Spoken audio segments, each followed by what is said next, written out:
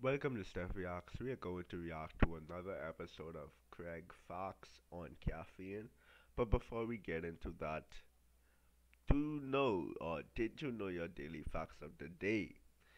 Your daily facts of the day is happening right now based on the Warriors versus Celtics game. At the time of this recording, game one has been completed and the Celtics won. I just would like to point out that you hear it here first that the Warriors will win in game 7. I said that my prediction would be whoever wins game 1, the opposing team will win game 2 and 3. And it's going to be tied 2-2 going into, where will it be going into? Warriors, Celtics. It will be headed back to Warriors tied 2-2. You hear it here first. The Warriors will win in game 7. It's going to be a close series. So, that's my prediction. If I'm wrong, I'm wrong. If I'm right, I am hell of an awesome guy. So, let's go to the video.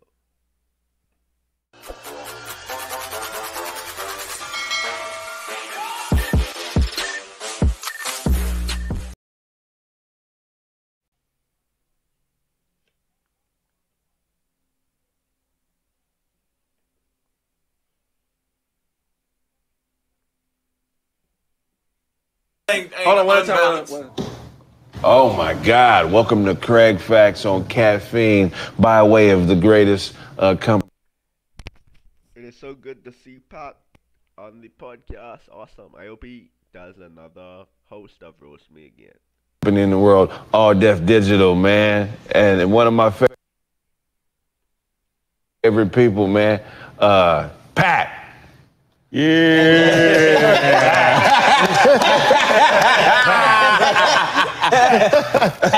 What's up, y'all? What's going on, Pat? Hey, man, thanks for having me.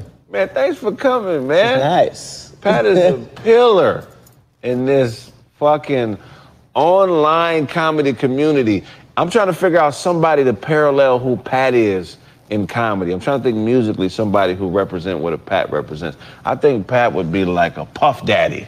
Wow. Yeah. Pat is like the Puff Daddy of urban online comedy. Okay. Yeah. Fly nigga. First of all, Pat's fly, gets all the bitches. You know what I'm saying? I mean, I see him all the time, man. And but his ability and discernment of comedy, bro. When did you know you had the ability to recognize not only talent in yourself but other people? I don't know. I mean, I think it was probably way before social media, just because I was always looking at like the next stand-up comedians and really paying attention to that, even though I had no interest in comedy myself. Right. And even like artists that would, grow up to like, become like huge successes. I was always looking at them and I was be like, okay, I could see him going far. I don't really get the appeal of that. So I was always kind of looking at stuff like that. And then I just kind of like fell into the social media thing and just had to study because I started behind the camera. Right, which I think is important. And you know what's crazy? I'm reversing what you did. You started behind, and I started in front. But now I'm studying and trying to learn the behind the scenes shit. Okay. Because I didn't really I understand the work of behind the scenes, but I didn't appreciate it until I started trying to produce my own content. Nigga, this shit is hard. Right. You feel what I'm saying? Yeah. Anybody that's trying to get into content that want to be in front of the camera, start behind the camera and learn that shit first. Because it gives you a newfound respect for the craft, right? I think it ultimately makes you better in front of the camera too. Because I think that like understanding the show, like for instance, like Kraig, like this show itself, if I feel like even producing it and seeing, you guys can't see it, but there's like these giant screens with all these camera angles, like coming in and sitting down and doing your thing and then leaving is hard, is a very hard job to do. Talent has a very difficult job, but when you see all the other stuff and you're like, you understand like cameras and even simple things like walking on camera and not having your back to the camera, just like very simple things that will make you a better on camera too, just from, producing it. So I think everybody should do it. It's ultimately gonna make their content better. Most definitely, because I think what new niggas have the tendency to do when they're trying to create content, and you could probably vouch for this, niggas like me, because I've been this guy, we have very grandiose ideas of what the fuck we can do. Right. All kind of explosions and car chases and jumping out of airplanes and aliens and Martians. And nigga, nah, for real. That's not gonna happen on a YouTube budget, nigga. I mean, that's not gonna happen. You'd be surprised how much that doesn't happen on a Hollywood budget. Right. You know? And that's the #1 killer of ideas is like, I can't tell you how many ideas, you know, that were pitched to me, and within the first 7 seconds, I'm like, I don't know if we could do this. Not gonna work. But I'll listen to the idea because I like, you know, the creative process. But it's like, if it's all off top, like the #1 pitch I get is like, yo, we should do this show where like me and so go around the world and visit all these places. He's trying to get free vacations.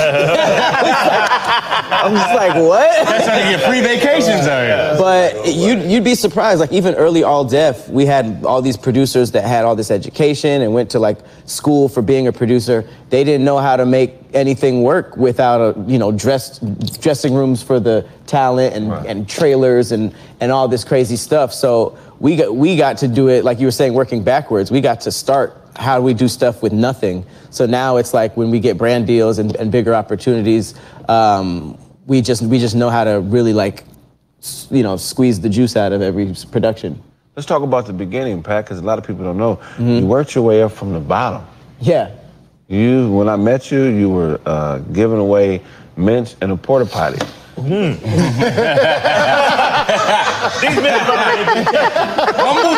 Humble beginnings. Yeah, that's what I said. I need to turn my shit around. If you don't know, that's a joke. I remember hearing Kraig said in one of the Roast Me previous seasons before. It's really funny. And there's a joke, if you guys know, with Pat, that they have a joke on him with Quantrell, with I think that was it was a taste episode, and they did one where Pat was reviewing some nuts, and they dog on him with that one. You need to check that episode. I would probably react to it so you guys will be able to see it, though. It's really funny. Yeah, proud of you.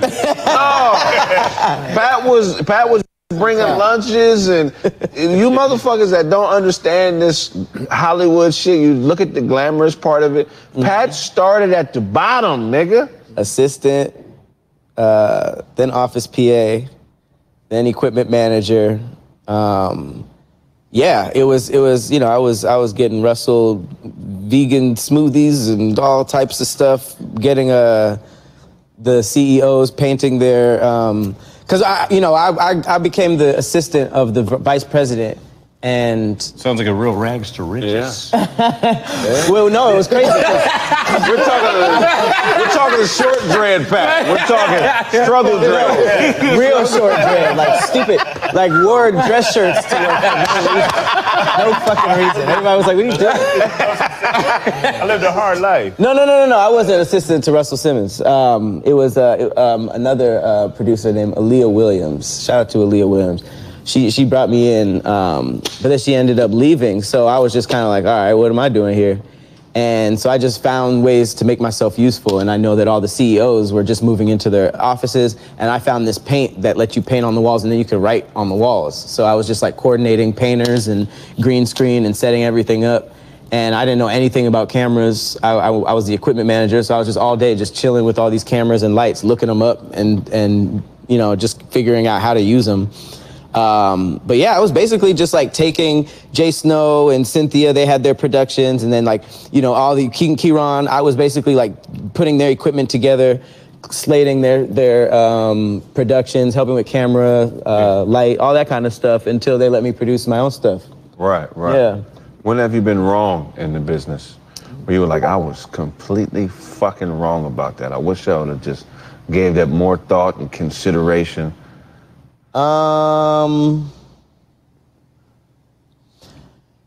Okay, so I have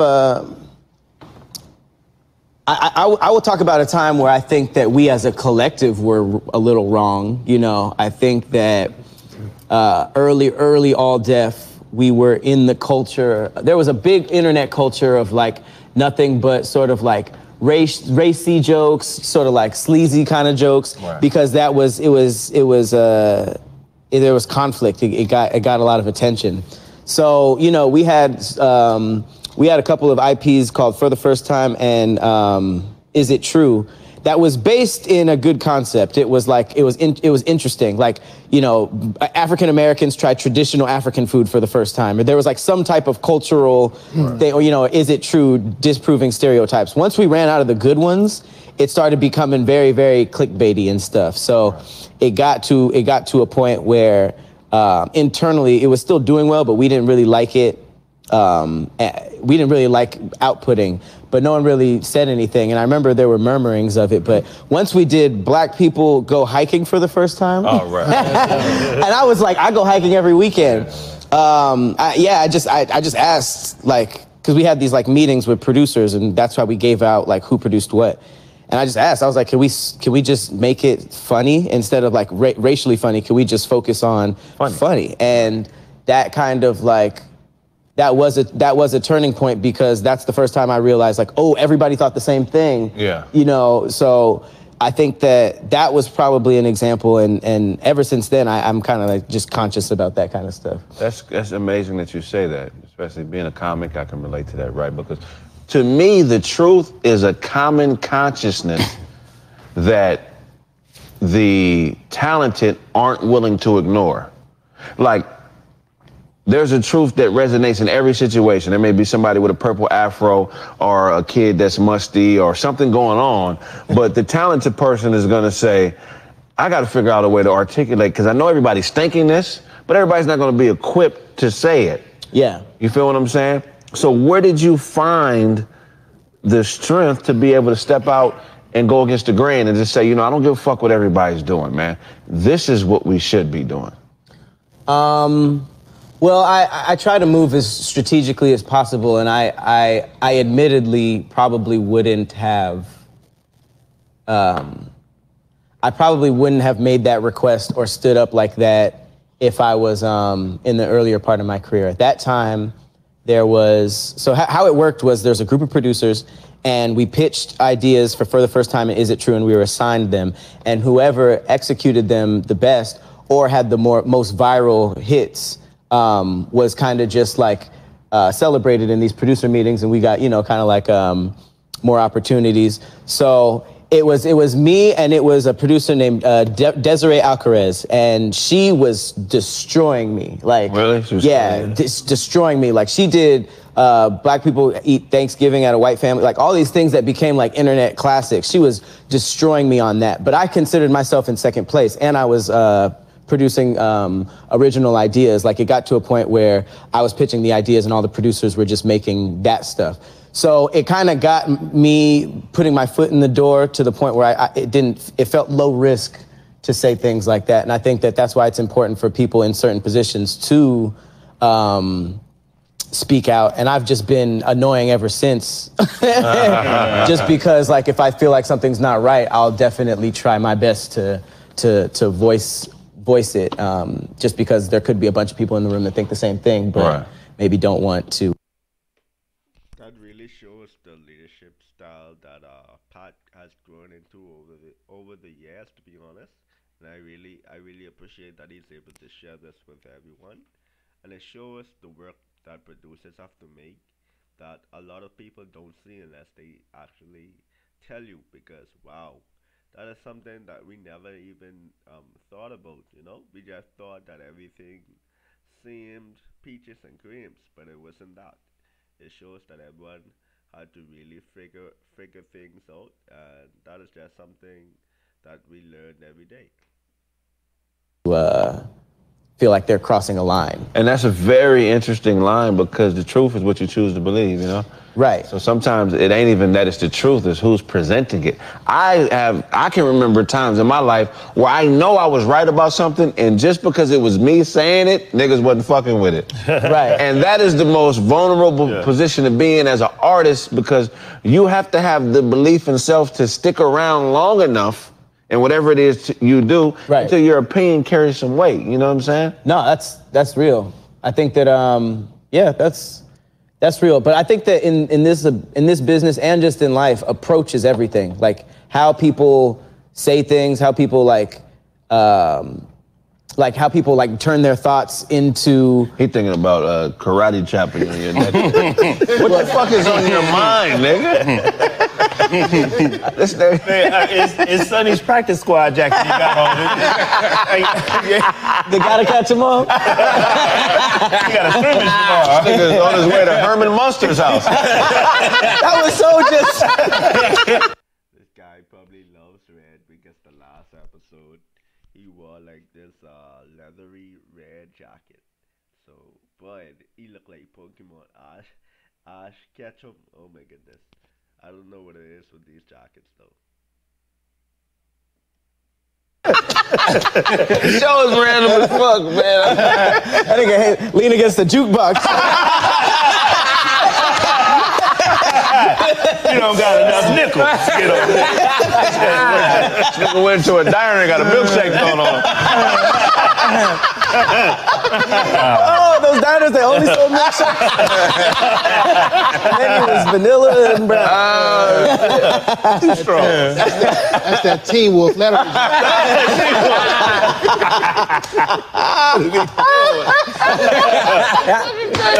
Hey, I got a question for everybody. Oh, shit. I got a question for everybody. What's more important?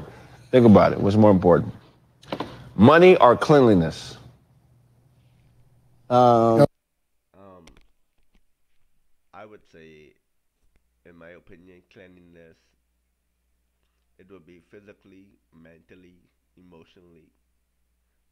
Because if you're clean to a point where you are respectable and you're not going to, I would say, do something that would harm somebody financially or even physically. If you are a stand-up person, if you are someone that is reliable, that you are loyal to, if you have that kind of honesty to you, I believe things will always happen for you.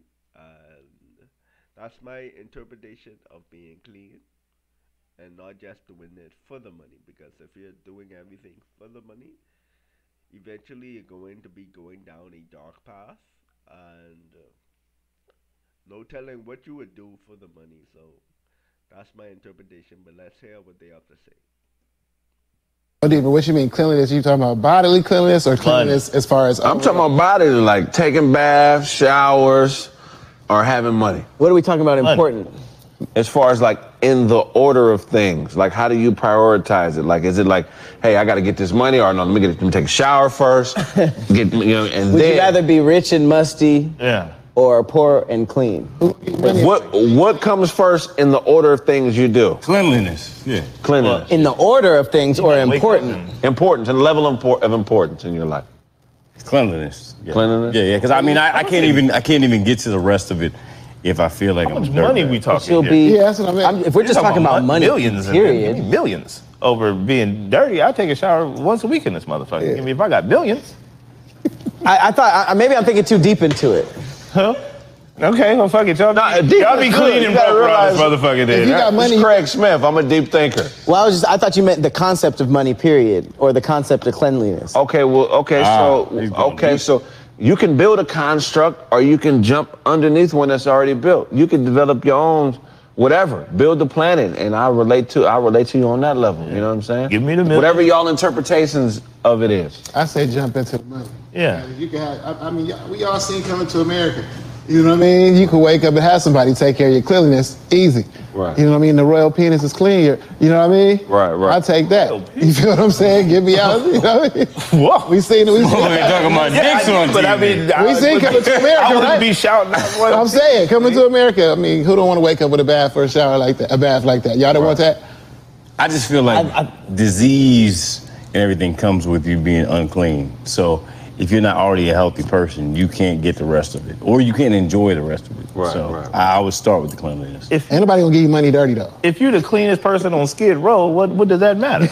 Right. Cleanliness doesn't necessarily mean healthy. Yeah. It means clean. I feel like money is more directly connected to survival than cleanliness. If we said health, that's different. But I think cleanliness, like if we're talking about like which one would you have to? Of course I want to be clean, but you need money. Right. Right. I guess if I had to choose, like he said, I'd rather not be the cleanest person on the street. I'd rather be musty in the mansion. Yeah, you don't like how I smell? Don't come to my mansion. Fuck out of here. What do you think is the bigger show of sincerity? If someone offers to bathe you, or if someone offers you the equivalent in money? The equivalent in money.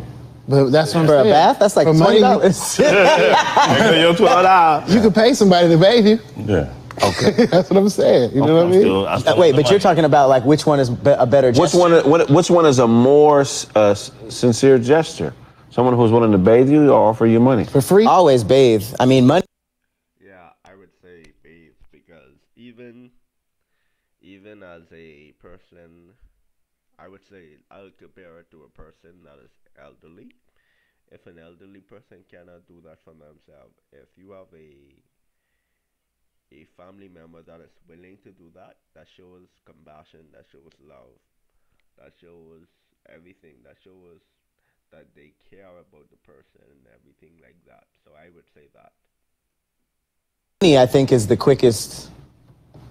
Nah, because money gives you the opportunity to make choices for yourself. So if you wanted to hire somebody or take a shower or do all the stuff, you get to make the choice. So if somebody's just offering to bathe you, they're not giving you a choice to make a decision on your own. Like you can make a decision on your own with the money. But that's more giving, isn't it? Like it's like a gift.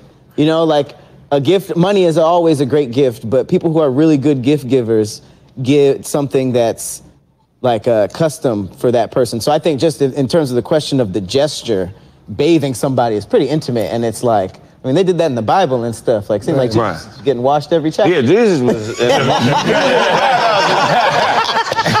Jesus was in the bathhouse, and yeah, Jesus was getting washed. Getting them happy endings for sure. Getting them holy happy endings. So if somebody offered to give you a bath, that this is going to be $100,000 bath, like we're going to give you the works and all the creams and the sauces or whatever, $100,000 bath, or to give you $100,000, give me. Nigga, I don't need no creams and sauces. Give me the money. Exactly, that's what I'm saying. Yeah, give me the money. But that's our preference. Yeah. I think from our end, that's what we'd rather get. But from their end, I feel like a bath is a better, because if they're offering $100,000 also, then they got it. It's not like a. But I feel like money can be gestureless. You know. Anybody have a dog or animal? Yeah. My dog just died. Oh, man, rest in peace, man. Let me tell you something. If you've never had an animal, bro, I grew up, I had 2 cats. Anybody that know me, know I had 2 cats.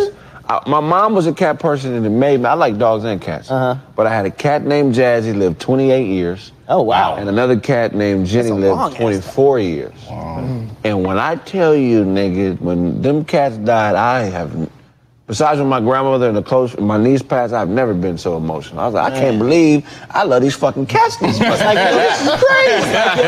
Nigga, like more than people damn near. It was weird as fuck. You know? I know niggas probably thought I was weird, but I'm just telling you. So, but when your animal licks you, it's bathing you. Yeah, he's trying to groom you. And if you're really connected to your animal, there's really no amount of money in the world somebody could offer you to make you fuck with them more than your animal. Ty about to go buy a cat tomorrow. What if they bought you another animal? If my dog came up to me every time he wanted to lick me, but he had $28 with him, you would love it more? I'd be like, yeah. In my personal experience, I've had cats growing up. I never had, well, technically we did had a dog growing up, but it was found. We found it as a puppy, and it grew up and it eventually died. But we are more as a cat family. But I must say that I've grown such a connection with cats that I cannot see myself probably in the future, if I'm able to, have a cat in the house.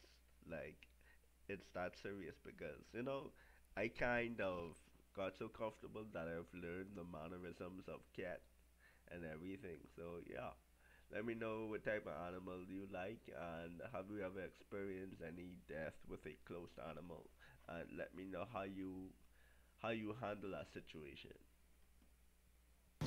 Hook me up. Shout out to Blue. Hey, imagine you were at his house and you saw that shit. The dog getting fired up. Appreciate you, bro. I was like, nigga, Balls running from the dog. what the fuck was that? Wet ass fire.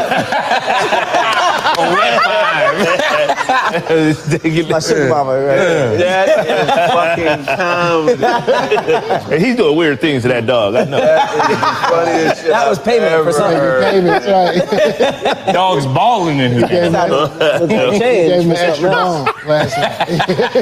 That's fucking hilarious. You know, there's only like a couple animals that can make friends. I don't know if you guys know this. As opposed to what? Like make friends how we make friends. Like in the animal kingdom, there's only like 5 or 6 animals that make friends like we do. One is a bat. What? Bats have friends? Vampire bats make friends with each other. They have lifelong friends. They meet as strangers. They contribute to each other's lives. Fucking vampire bats. And one of the ways that you know vampire bats are friends is they'll regurgitate blood and share it with their friends. Appreciate it. Is that why they call the vampire bat? I'm cool. Why they call No blood for me, suck thanks. blood out. I'm not fucking with no vampires. Yeah, vampire bats. I thought that was really interesting, That's man. very interesting. Sharing meals is a big part of friendships in the animal kingdom. Or throwing up meals. Yeah, throwing up. Is there anybody out there you love enough where if they threw a meal up, you'd eat it? No. No. No. But to us, that's horrifying, you know? Right. But to them, like bees, like they just, don't they be just like eating a bunch of pollen and putting it on them and then flying back and just throwing up honey? Right, And they're just right, like, right, hell yeah, right. thanks, man. I think throwing up is a really good gesture of friendship, man, because you tested the food first to make sure it wasn't poison. This is delicious. You know what I'm saying? Like, that's the ultimate. Let me make sure that this ain't gonna kill you. Oh. Well, I wonder how Either way, much you don't flavor is it. Someone in the comments said that this episode is real light skin. Like Craig Smith is really asking some weird questions right now. I don't know where he's headed with this, but it's really hilarious. In the animal kingdom, like how much because none of the shit they eat look fire. Right. So like, if flavor is not a thing for them, and every meal they're just like, man, this is trash. Right. Then throwing up would be just like anything else. you know? Right. Oh, that's true. Because if somebody ate some barbecue and threw it up, it ain't gonna have the barbecue sauce on it. It'd be trash the Yeah. second time. You'd be like, what? Plus, in the animal kingdom, the scarcity of a meal is like, yo, he's breaking bread with me. Right. They throwing up blood, you said, They're right? throwing up blood because they're vampires. They're So, vampire bats. who are their friends? Like, you know what I'm saying? Other Like, vampire bats. Oh, other bats. Other vampires. So wait, I thought you meant like other animals. Vampire? Hey, Von's too I psycho. thought you got meant a like vampire other friend. animals. Like, you know what I mean? No? Okay. Here's another Kraig fact, very true. Do you know that the majority of cows in the United States of America are artificially inseminated, and they all come from a single bull named Holston that was born in 1974. one bull? One bull. Wow. Still living? Wait, what? Okay, I did not know that. Now this is really interesting. To be honest, it's not that crazy to understand because we've done so much crazy things as a human being, and to if this is real, right? I'm not going to be surprised because as a human race, we've done even worse. But I'm thinking that they probably he's not alive. Let me put that up there. That bull has long been gone. But they probably have his I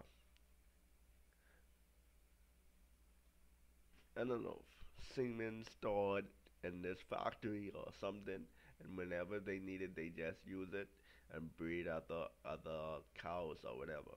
That's my thought process on it. Host. This bull is the progenitor to over 80,000 calves. Damn. That shit crazy. Hosting giving them that sauce. That's crazy. Wouldn't it be crazy if cows were black and white? They all look like that because they all have the same daddy? Them Earl's cows. Like, damn, like, what if cows came in red and yellow? Hosting put a stop to that. That's him. crazy. Yeah. Father of the year. That's a twist. It's crazy that we're still getting twists. But they'll never stop.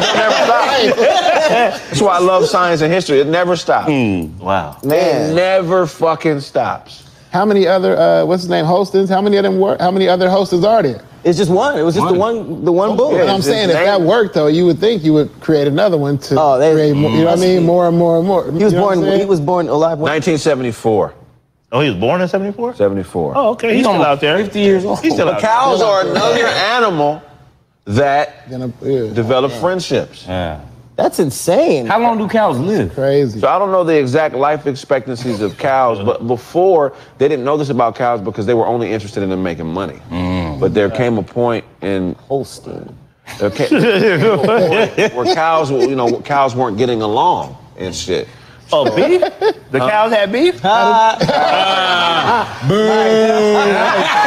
see what you're Don't like good comedy. Okay. I see what you're Wordplay. I'm gonna name my son. But anyway. All right. But here's the thing. So one of the ways cows show that they love you and that they're friendly is they lick. Okay. You feel what I'm saying? And it's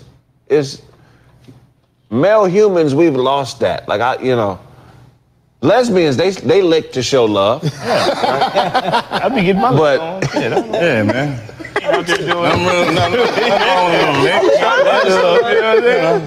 So lesbians get it. Yeah. Why don't we get it? Why don't we lick to show love? Yeah. I do. I do. You do? You just said that. Yeah, we lick Licking to show romantic. love. Ask my wife. Showing love. I'm talking about not romantic. I'm talking about a friendly lick, like this on the forehead. Thank you. Mostly because it's No. disgusting. What I don't like gross. though That's is how I gross, said the cow that didn't lick people was the asshole. You know what I mean? like if you don't walk around licking cows, then you're an asshole. But that's why when they say you get some money, you hit a lick. Right. Well, you know what's crazy? We don't lick because we don't have fur like that. But if you think about it, you know how white people be having the slick back hair? Yeah. You be seeing the old movies where they be spitting and then like doing their hair with it. That's as close as we would get. We don't really have another reason to unless you lick somebody's mustache. If somebody licked you though, if somebody walked up to you and licked you on the face, I hate that. and then he'd be like, bro, I'm just on some different shit. I'm just calm down. I ain't what you think. Hell no. Yeah, Nah, you gotta talk about that before you do it. You gotta be like, Right.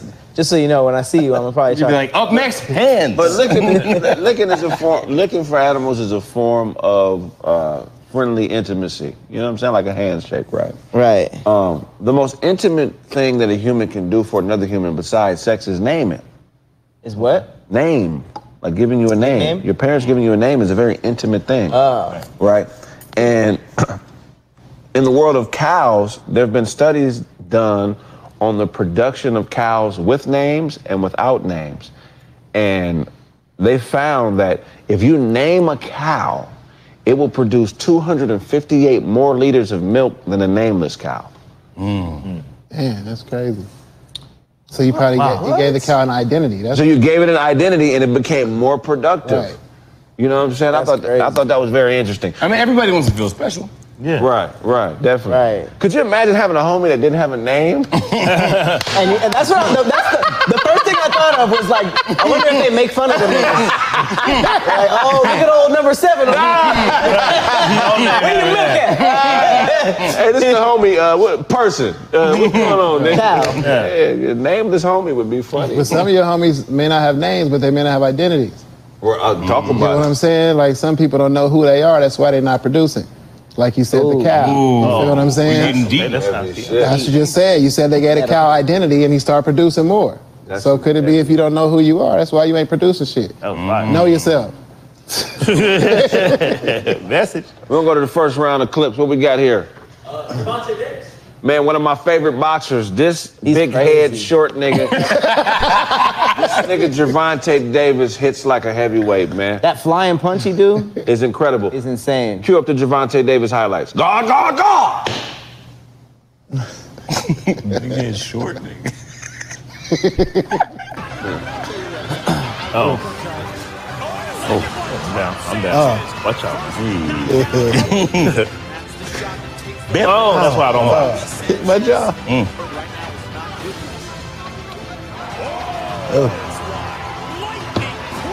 He's a little dude, too. This ain't the same fight, though, huh? Oh. Sleep. Watch He out. dropped he dropped it low. If you don't see this video, this highlight video, it's probably because it had to be cut due to copyright. Just putting that out there.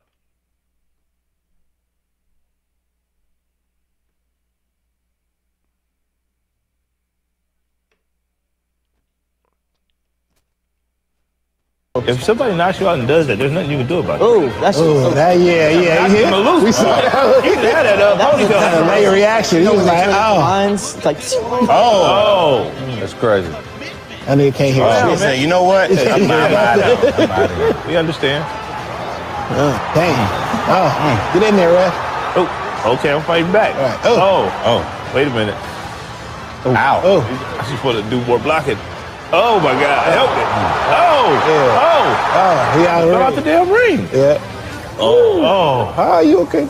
And he's using his point jab to try and set that up. No, you're right, because in previous fights we've seen that he seems kind of awkward. That was Gervonta Davis, and that's Rolly Ramirez. Yeah, he's the did worst. y'all see Rolly's Worst shit talking. the pregame shit talking? Yeah, that was the worst shit I He's ever like saw. little T-Rex arm, like my dick is bigger than yours.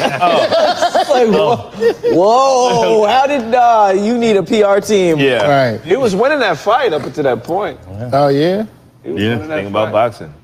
Oof, that was To that point. I didn't see it because I didn't care, but still, I mean, that's what's crazy about boxing is like you could be technically a better point, like technically better until that last 5 seconds, and that 5 seconds is all everybody is gonna see. Like that's to me that was the fight, even though he probably was doing like a lot of I don't know. You said he was winning, so he must have been doing something. Yeah, no, Rolly was winning. Gervonta was losing that fight. Right. Yeah. But that shit don't matter no more. Yeah, it don't matter. That fucking punch. That's why they call it the sweet science, man. Okay, so look, you had All Def Digital. They starting to listen to your ideas, and then you get this idea for a show called Roast Me. How does that come about? How did you know it would work? What made you even want a chance fucking with a show like that? Like, how? And to this day, Roast Me is one of their best productions, so you have to give it out for our part for even doing this. He is the GOAT. What's the gen? And I am going to slow down using the term GOAT because I believe in this generation the word GOAT has been given too loosely. But in this aspect, you guys love Roast Me and I love Roast Me, so yeah. Genesis of it. How did it come to be? Well, I mean, I feel like roasting is just such a huge part of Black culture. Everybody has childhood memories with it, you know, like That's a fact.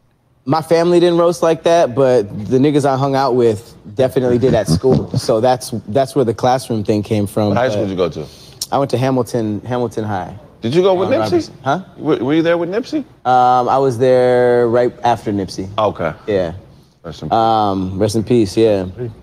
But yeah, at the time in All Def, we had a couple of separate things, separate ideas that were roast related, like Teddy vs. Doughboy or Tony Hinchcliffe came through. We had old people roasting, so roasting was starting to already kind of bubble on the channel. But we also needed game shows, so I just thought like let's do a roasting game show, and I built it out, and it was like you were in season 1, the rotating spit instead of the hot. I auditioned, nigga. Right. Yeah, I was at home auditioning. You remember that? Yeah. I do. I remember you. You had a joke about saying somebody looked like an Instagram filter. It was so random. I think that was. You know how long ago that was? That's when Instagram's symbol was the brown camera. Y'all remember? Oh wow. Yeah. Kraig, was Adam Sandler your stylist back then? Now that you're wide-reaching. Speaking of Adam Sandler, I've met him. He's probably one of the most humble superstars. I could tell by his basketball clips. Yeah, he was super like down to earth. You can't show up at a gym dressed like that. He's just like a Jedi. Yeah, His shorts be big as hell. Yeah, like a fucking archaeologist. Yeah, he's just like he got some bones in his pocket.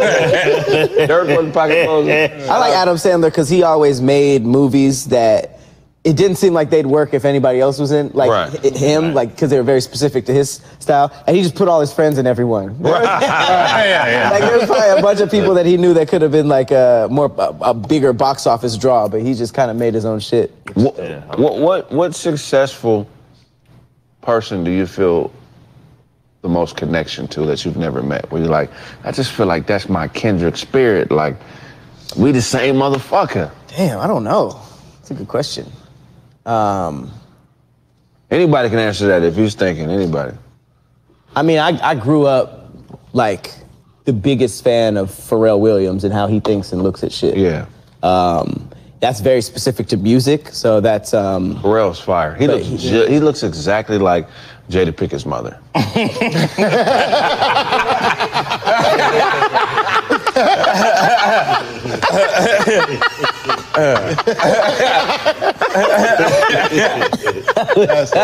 I was not expecting that. He looks like Jada Pickett Sr.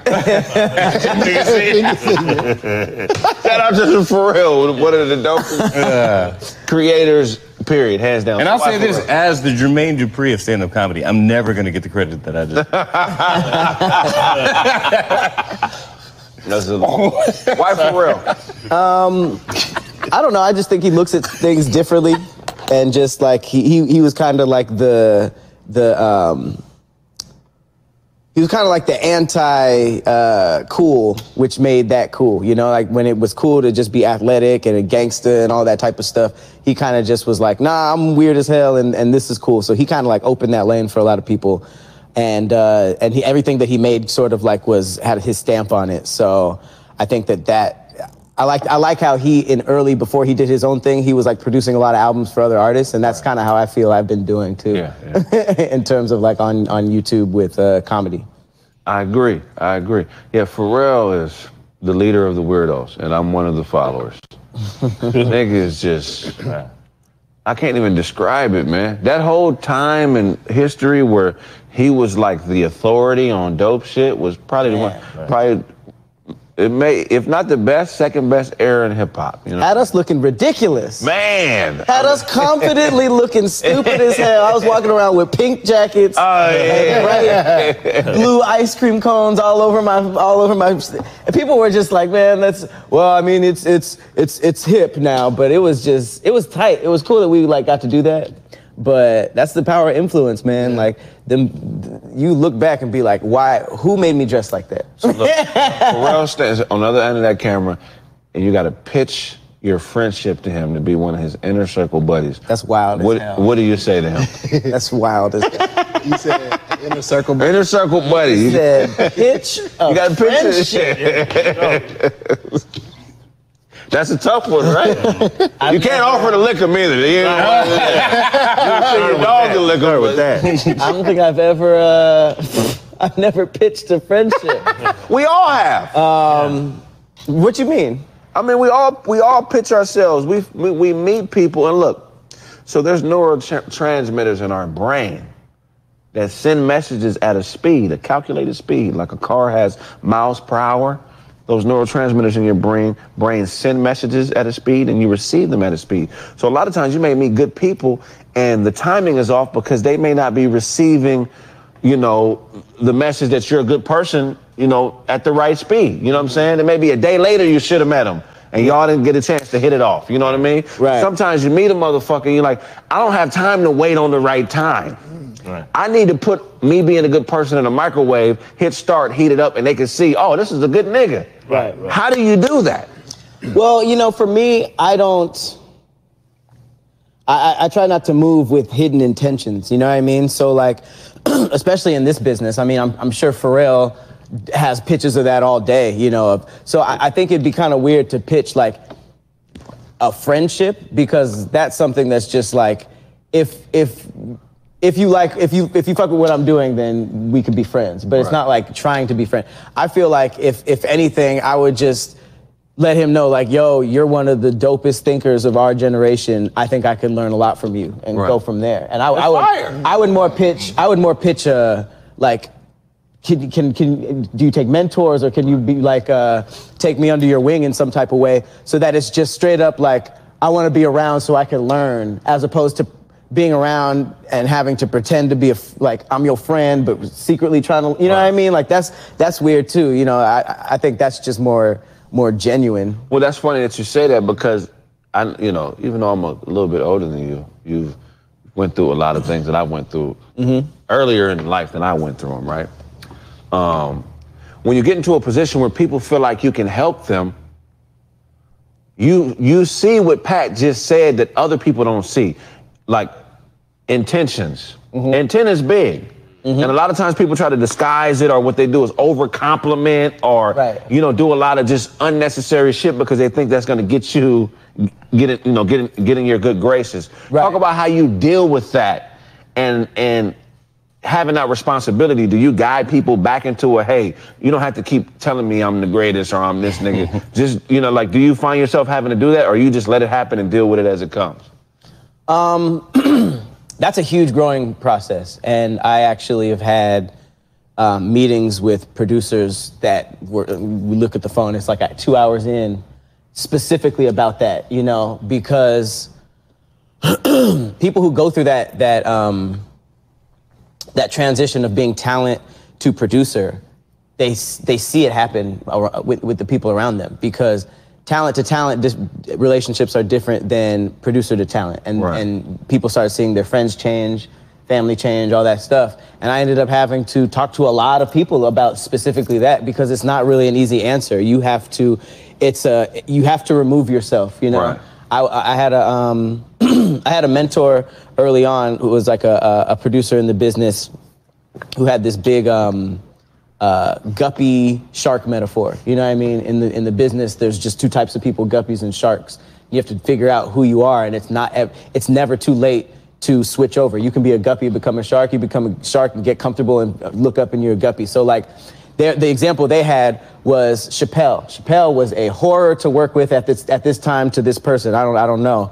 But apparently it was just like, between like, you know, unprofessionalism, being late, just for whatever reason, these producers really didn't like him. But the key rule was always leave a door ajar. You know, there was never a situation where it was just like, well, F you then, Dave Chappelle, blah, blah, blah. Right. You know, it was always removing yourself from that and stop taking offense to everybody. There have been comedians that I have really put a lot of effort into, and I was just like, man, I wanna make something that blows this person up, and they burned me in the long end. You know what I mean? Like, if you don't separate yourself, it's gonna really mess with you. So I say all that to say, like, it still comes down to intent, because a lot of the people who want to work with you, that's not necessarily a bad thing. A lot of people internalize that as a bad thing, because they're like, oh, I did all this stuff and now this person's complimenting me and stuff like that. It's like, you know, Kanye even said, if you can't be used, you're useless. So it's like, so I feel like if it's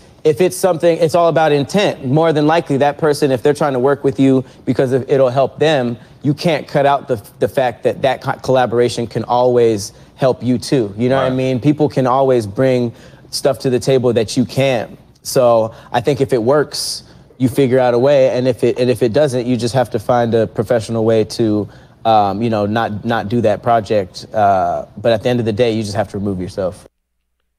Pat is real mature, and he just gives insight on how persons may think in any given relationship. It could be a friendship. If you are in a new friendship and you feel as though it isn't going the way you think it is going, it's because sometimes persons may have an intention to help themselves most of the time. So sometimes you just have to be aware of things like that, and you cannot take offense if things go in a different direction. You just have to move on and be better for yourself. If you know yourself, things will be different sometimes. So I agree with Pat though. For sure. Real spit. And I think that's where animals have the advantage with licking. Because I feel like they can smell all that shit in the saliva. What, you mean like Like an animal can look at another animal and smell, oh, that's a bullshit ass cow. that's why like dogs sniff each other's ass? I think so, because they can smell. And they'll be like, I don't really fuck with that person. Because think, we depend on our eyes the same way they depend on their sense of smell, you know what I mean? So we have to really look at why they do certain things. It's not like we lick things for taste, you know what I'm saying? But you know what I mean? I think they lick for guidance because the smell of whatever it is that's on them, the other animal could pick up on that and make a more informed, conscious decision, you know what I mean? You know, and that's interesting. And they live a shorter life, so they don't have time to get to know everybody and build and do all that other shit. They said licking, oh, okay, this my dog, don't kill me. You know, I had a veterinarian. I took my dog to the vet one time, and she told me that the licking sometimes can be aggressive. It can be an aggressive thing from a dog. Talk about it. Like, so the dog could, like, be trying to manipulate you by licking you. What? Yeah. Really? Yeah. That's fucked up. How do you... Niggas gonna get trust issues with their dogs. Man. Like, what you looking for? What you That's messed up. That's crazy. I just looked up 14 reasons why dogs lick. That one on there? Manipulation. My dog trying to get me hard so I could...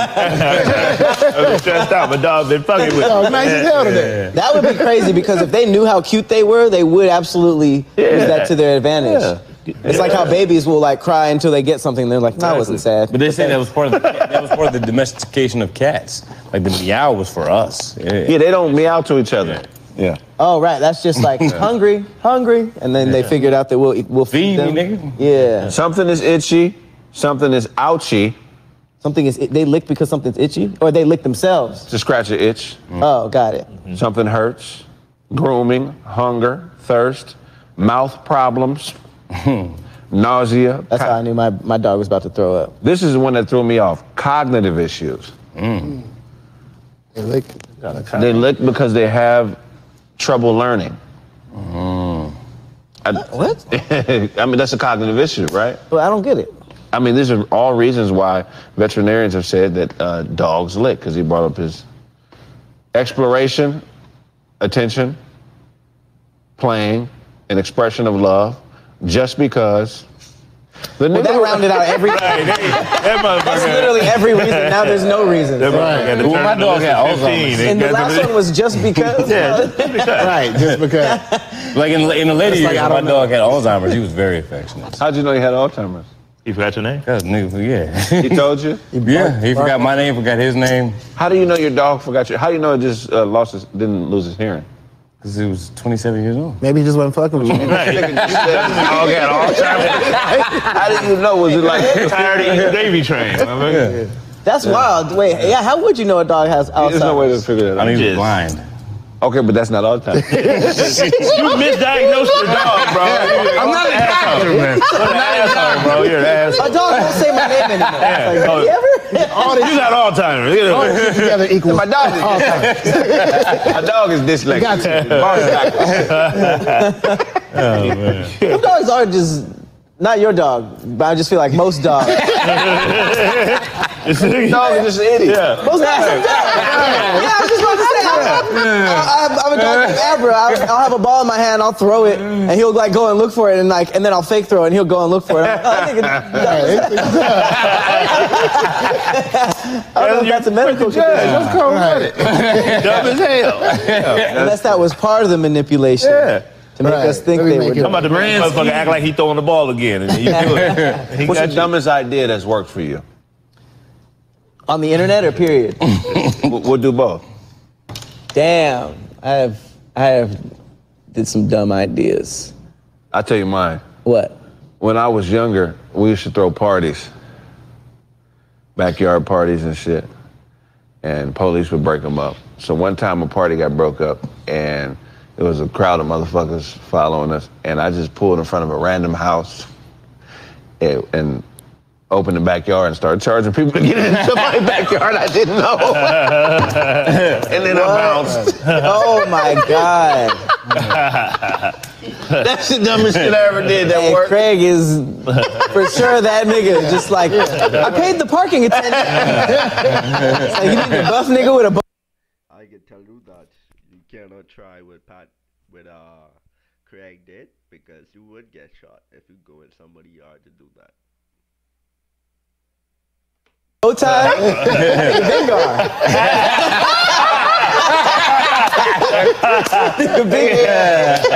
$45 for parking. In somebody's backyard, they don't know, smoking weed, drinking beer. You come out, hey, watch out, man, I'm paying to get in here. That's the scary part. If you live there, you would look outside and see all of them. I'm like worried, like, I hope we don't get caught. It's just like, yeah, we're here. Yeah. Just like, All the first ones to get here. Go on. Everybody. Niggas going in to use the bathroom. knocking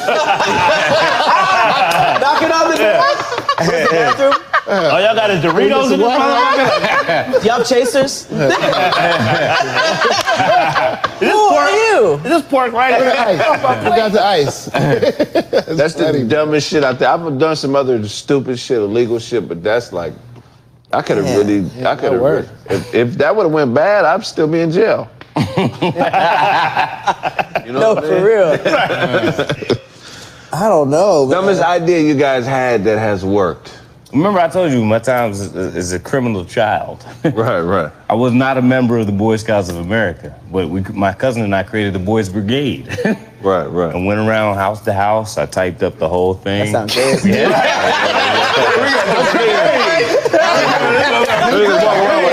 Let's walk around with no bottoms, no pants on.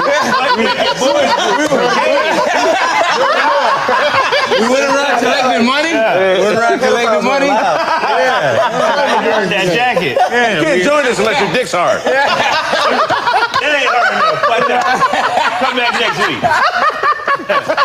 You just right. Come on, you in the game. We got an envelope full of money. That's fucking hilarious. My boy. My average.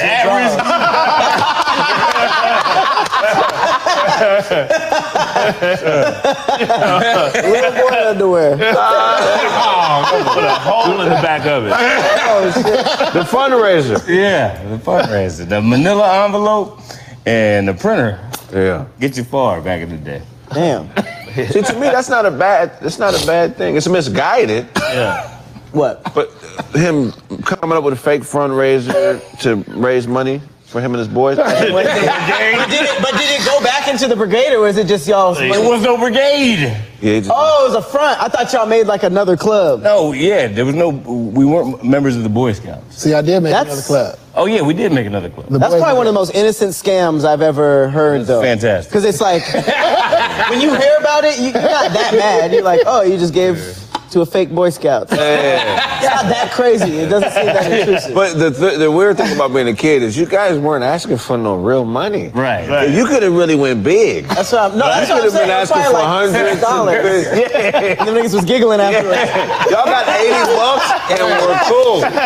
we got like 300. I mean, that's crazy. Were y'all taking like credit card information? No. Oh, okay. Did y'all have, Like 12. did y'all have uniforms? That could have been a No uniform. felony real quick. Boys for cash. We just had Y'all white should've went t-shirt, there. khaki, Everybody wear a t-shirt. khaki cargo shorts, white t-shirt. khaki. Dumbest idea you've had that's worked. Ah, man, I ain't really had no dumb idea that worked. Maybe like, the school where they sing the candies, the candy shit. Yeah. Yeah, you kind of just get one of them and go around telling people you're selling candy you probably never gonna see again. Right. Pocket the cash. You know what I mean? Right. I ain't really got no out there stories like that. After that. You see it. You can see it in your eyes. I'm gonna put it back on y'all too afterwards, so you can probably tell your story too. But I faked blue balls. You know what I'm saying? Is your balls blue? No. So okay. in order to get the pussy, you know what I'm saying? I pretended that I was afflicted with blue balls. That means that if you don't bust, your balls start to hurt. I'm sick. Yeah. That's right after sex, though. I told her it was before sex. So I'm like, oh, I got blue ball. Oh, I was shaking and all kind of shit. Like, you gotta help me. And then he was shaking.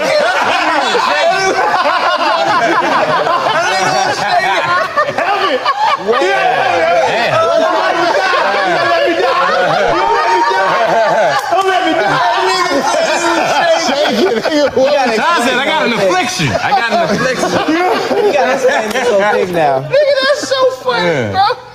Please explain. And the only prescription for this is that puss. Yeah. So Did it work? if you get to the point where you getting aroused, but you don't get to bust, you're supposed to get quote unquote blue ball. But that's if you were trying to get sex and it didn't happen. Yeah, it wasn't happening. She he was like, faking it. Yeah, she was like, nah, like I'm not finna make you bust. And I'm like, ow, I got blue ball. Oh, and then when that first level didn't work, then I had to turn it up. Like, ow.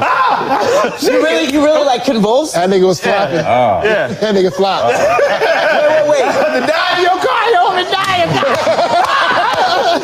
car. Your last resort was like, she'll give me some pussy if I have a seizure. And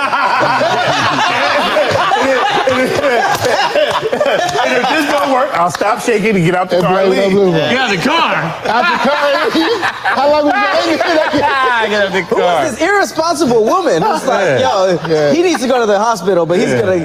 How long was into you my trying in the car? Listen, give me whatever, however you make it happen. At that point, I didn't even just need pussy. At that point, I would take head, a whack off. Did you get? Did you succeed? A whack off? With all that That's what we effort? doing? That's hilarious. Hey, front to back, that was one of the saddest stories. From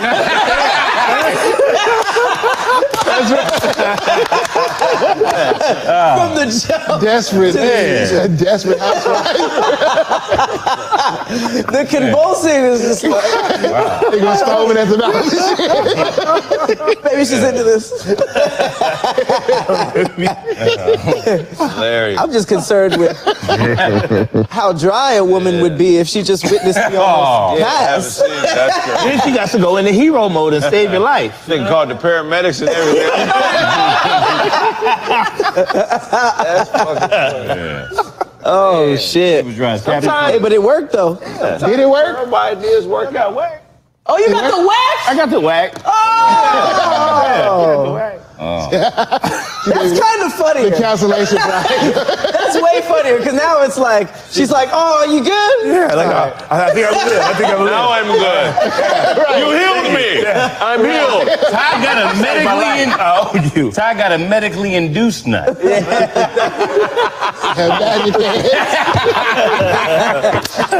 got a prescription hand job? The Green Mile shit. Shout out to her. She didn't want me to die, man. Yeah.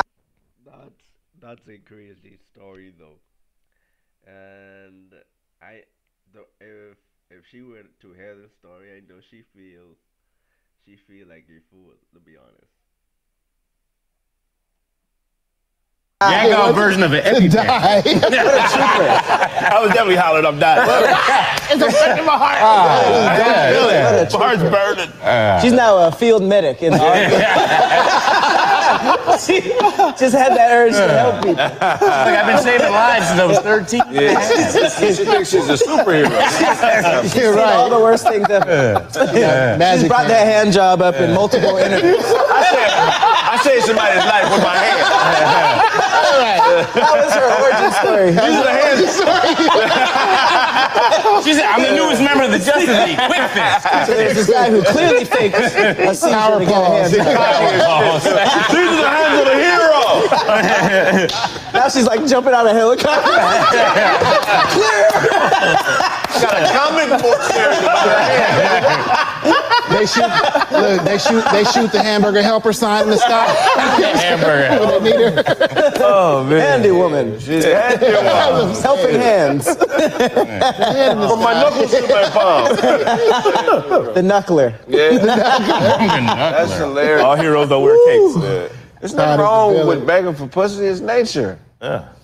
That was manipulation. Like, what are we talking You ain't ever begged for pussy, Pat? In my younger years. Right. But I mean, even that.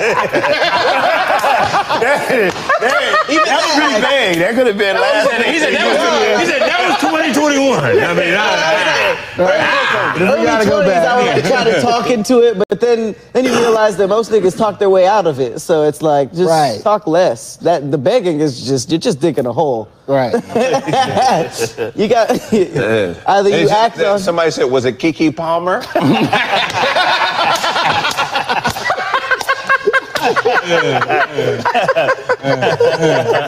That's hilarious. I was trying to think of a second one. That's so good. That's so good. Be next. Nothing bad. There has to be more puns on hand. It has to. Every time she sees soft soap, she gets a sense of pride. Yeah. No? Okay, fuck it. Yeah, so. This is why Pot is one of the fan favorites because he just brings in a whole new energy and the whole atmosphere changes when Pat is in the room because he just is funny, you know, and he is an underrated roaster. If you look at season 3 when Pat was roasting, that was the best episode of Roast Me, season 3. And if you look at season 5, episode 5, when Pat hosts, so far that was the best episode. So it's a trend with Pat. If you have Pat in the classroom, he just is funny. He could dish out a good joke and he could take a good joke. So they need to have Pat more often, to be honest.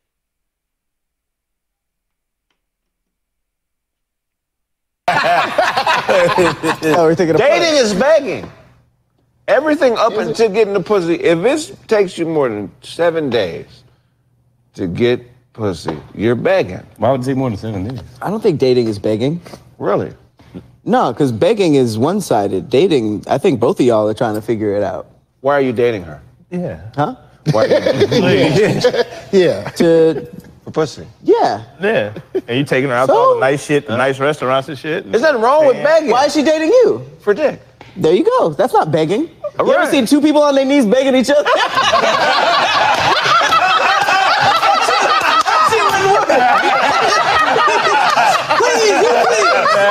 Please. It probably would be better.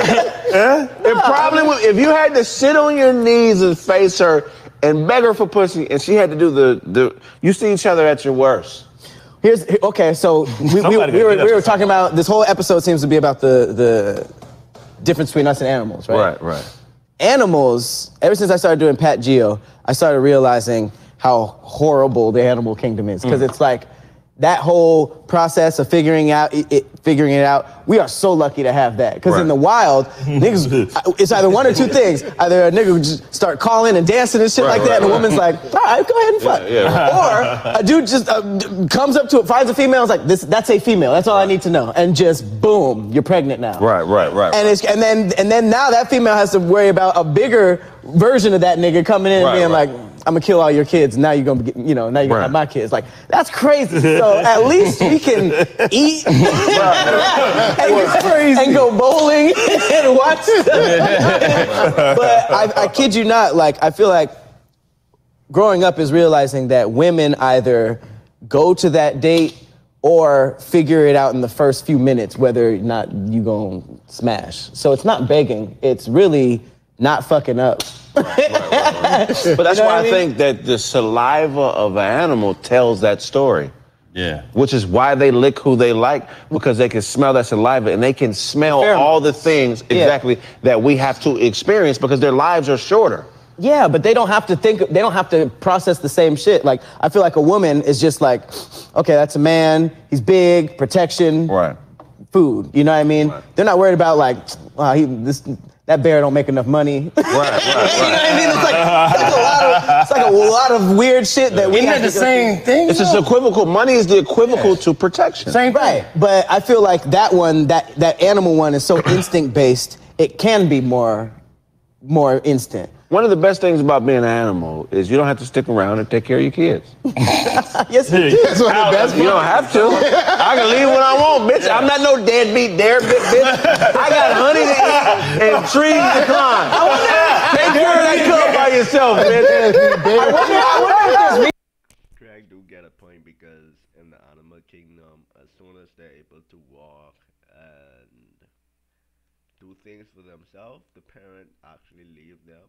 They have to defend themselves and find food for themselves. So I do agree with Kraig with that example. That's a perfect example on how it is kind of different because it's like a child learning how to walk for the first time.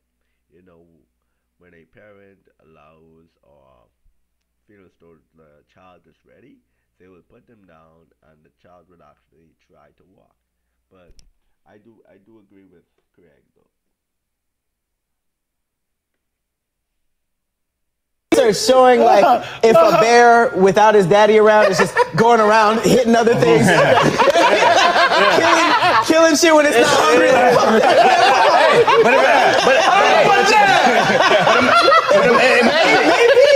But imagine if you were like you know how a male lion will show up to New Pride and all them old kids. Y'all motherfuckers had to go. Right. Yeah, imagine you could just show up. I love you, but your kids. Yeah, you got to go. No. They kill them. Most animals They kill the kids. Right. I just didn't want to say the cubs of the previous father. stepkids. Right. If they run off the father, they kill the cubs. So the animal kingdom is cruel. Here's the most fucked up thing about being an animal. If you lose a fight, I got to eat you. Yeah, it's fucked up. Imagine getting in a fight with your boy and not that. Bears will fight, and then the nigga gets his ass whipped. Outer species.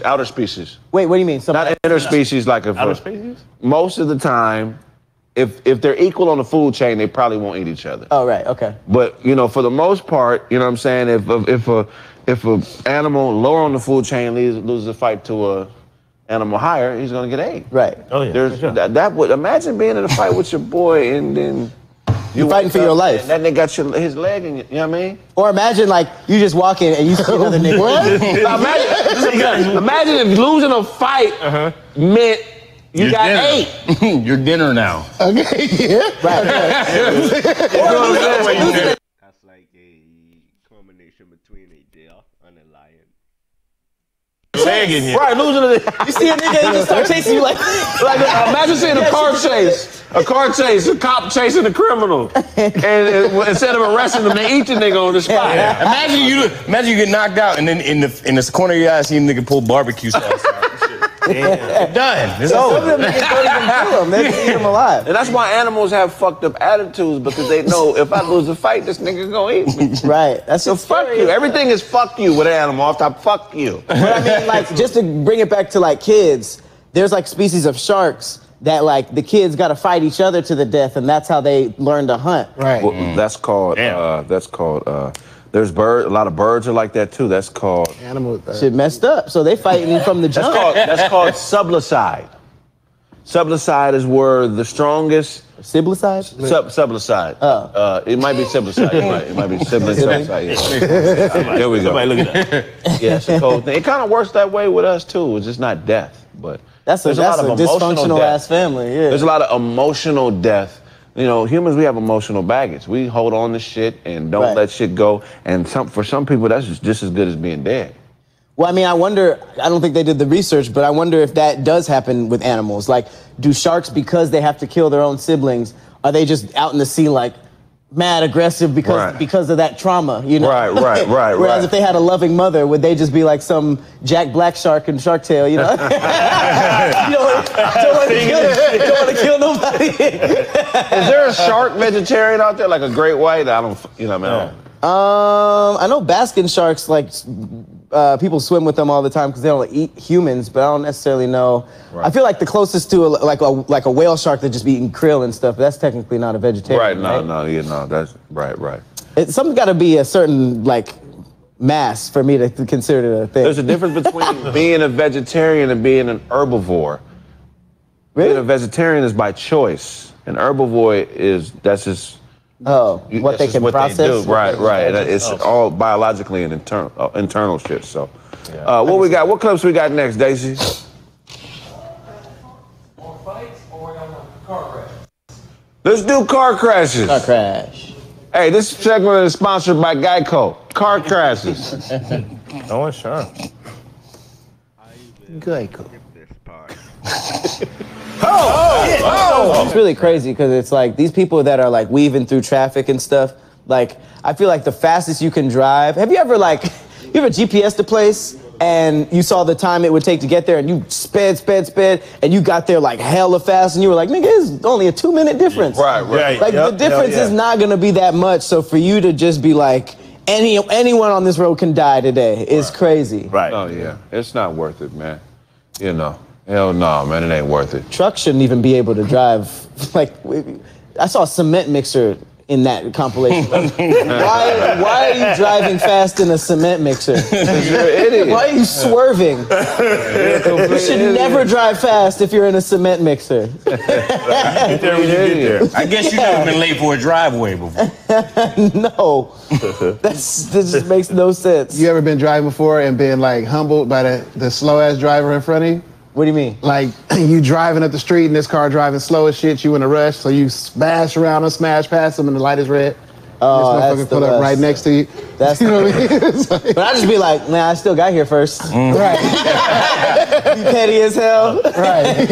I've been waiting longer than you though. Right. Slow ass. I like to fake race people at the light. You know what I'm saying? The light's red, we both at the light, and I like to act like I'm ready to race. And then they smash off. Hey, this nigga's a menace. This nigga say menace to This nigga's fucking retarded. He is a menace to what we call home. That's fucking retarded. Where you see yourself in 10 years, Pat, in this business? What you see being the outcome? Shit. I honestly don't know because I never expected the job I have now. I think it's so cool that, you know, as a kid I was like trying to decide what one thing I wanted to be, and now like, you know, you can literally use social media to be everything you want to be. So what was your initial plan? What did you think you would be at 18, 19? What did you think 32 would be? What's so ideal about my job now is that I had phases. I wanted to be a game designer. I went to college for music business. What college? CSUN, Cal State Northridge. Oh wow, man. It's like a big ass park. Yeah. But yeah, just really like everything. I knew that my triad was comedy, music, and gaming. So I knew that I wanted to just do things in all three of those areas. So in 10 years, it would just pretty much be expanding on the things that I'm doing now. You know, there's nothing else that I want to do to add on to this. I just kind of want to expand on everything that I'm kind of have a hand in right now. Right. Yeah. That's dope. How do you want to be remembered in this business? That's a good question. I think that the cool. My thing is to be remembered is to whatever you do, let it outlive you, leave a legacy for others to follow, and always remembered you by. That's my example of doing something like that. Coolest thing about what I do is that it's not just necessarily like a monetary gain, you know what I mean? It's not necessarily just like doing a bunch of shows, doing a bunch of videos, you know, making a bunch of clothes for people just for the money. It's really just like how I've come to see it as helpful in terms of like anything from, you know, somebody who's dealing with suicide and watches something and that, you know, takes their mind off of that and eases their time with that, all the way down to just having a bad day. You know, I think that the being cheered up is a magical thing that happens from going from, you know, having your mind in one area and then having just something as simple as a laugh that leads to a bunch of other things that turn your brain around. I think that's really important. So whether I can do that with laughter or music or just content or you probably know from Roast Me, like a big part of our fan base are just people who are at work, who need stimulation and something to do. Man, one time this is when I was like, this Roast Me is real. Mm-hmm. LAPD, I'm walking down the street, bald head white dude with the fucking General Custer Civil you're War like, I'm going to jail mustache. for something. He stopped. His partner, they stop in the middle of traffic in the street. I'm walking down the street downtown LA, and he says, Kraig from Roast Me. Mm-hmm. He said, you're fucking hilarious. That's hard. I was like, okay, this is a real This is some real shit. Right. Roast me, even for years. Roast me is one of the best things that ever was created. I remember when I first stumbled upon Roast Me, I watched season 3 on YouTube, to be honest. When I watched that, I looked and I looked and I looked for more episodes. And that's when I realized who Kraig was. Because I remember watching a lot of the highlights. I was like, man, this Kraig dude is funny. And I watched the whole of season 3 of Roast Me. Then I realized season 4.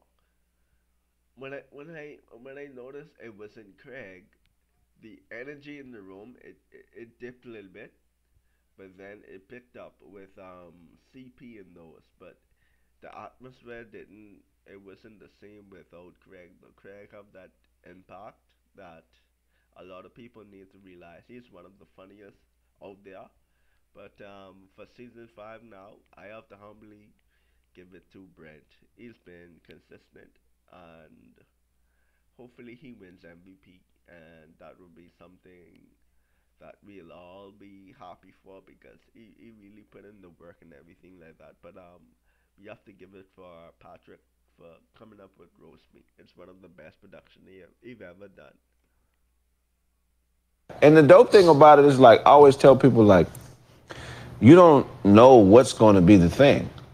You think you know, but you don't know. Mm-hmm. There's no way that I ever thought it would be because of Roast Me that people started to know who the fuck I was. I can tell you a million other things I did first that I thought it would be. You know what I mean? Yeah. So that's the biggest thing I learned is just like, you got to stay ready. You know what I'm saying? Because you don't know what it's going to be. You know? I mean, you just got to try stuff because Roast Me took a long time to get right. And I think that, you know, in terms of just legacy, if something like Roast Me can keep being made and it's like everything from everyone's affected to the people who were hired to shoot it to, you know, what that show does to the talent who's on it and what they can book out afterwards, and then the people who see it and what it does for them and what they're going through. Like that's a cool little chain of helping people. And I think that's mainly what I want to be remembered for, is helping people in those 3 categories creatively. Right. That's dope. We're gonna go to some more clips. Now go to the car crashes. What other clips we got, man? I gotta take a piss. You know what? Don't go to the clips. Go to that other show. Yeah, I got the Detroit Piston. When we get back, I'll have less piss in my system. Detroit Piston. I got a John Sally, Detroit Piston. Welcome to Kraig Fact. On the pour and drink. Used to be alive. I ain't used to this pre-recorded shit, man. I'm not used to this either. I got 2 very special guests in the building. Hold on, let's get that going before. We'll pull a few more cups out of there. Can you do me one too, please? Yes, 2 cups right there. All right, man. I'm pouring that drink up. Tell me when. What I will do, I will skip this part for you guys so you just would see the podcast. Okay. Drink a little bit more. So Pat, let's talk about the pivot now. Okay. So now where you are now, the landscape now. What do you think is the next move? What's the next big shift for you, All Def, or just in general? Like where are you trying to take the game? I mean, it's kind of a similar answer to the last one. I think it's scaling. You know, All Def is in a really unique position because we're pretty much the only black-owned company that's doing what we're doing. So brands are a big thing right now. You know, All Def, coming up, we were like a production company where we would have to like sort of pay for our own productions and see what happens, which is why we shot so much. But now we're shooting few and far in between, but we're getting to work with some brands that, you know, we were not working with before, like Hyundai and Modelo and stuff like that. So it's really like, it's a fun challenge for me because every time a brand comes, they need something specific. So I'll have to write a specific show for that. And that's like a really good muscle to exercise. So it's really just like about scaling that kind of stuff on a bigger level, but then also trying to mimic that on my own personal channel and seeing how I can take some of my own personal IPs, and I'm renting out studios and starting new podcasts and just trying to scale that stuff up too. Yeah, that's dope. That's Yeah. dope. Yeah, so I mean, even when you write stuff for a brand, you have to understand what that brand is about, do that research, and then where do the two worlds meet? Right. And you know, how is that process difficult? You know, how is working with Modelo different than working with freaking Hyundai? I guess. It's, you know what? It's actually difficult just because they need different things, and it's hard to keep something consistent like a series when everybody wants different things. Like, for instance, like I feel like really hardcore all deaf fans have seen this, but like there's a show I wrote for Las Vegas. Literally, the city of Las Vegas came to us for like the tourist attraction, and they said that they need a show to highlight, you know, some of our rich stuff, but also like some of our stuff that you don't need a lot of money to enjoy, to give it like more of a family vibe instead of just like all gambling and stuff. Right. So I wrote a show called Squad's Guide, where two teams meet up, they play rock, paper, scissors. Whoever loses is the low budget team, and whoever wins is the high budget team. So there's 2 episodes, night and day, where one team goes to like a This just shows you how creative Pat is, to be honest, because he's done so much for the all-deaf community that he is in that legendary stratosphere right now.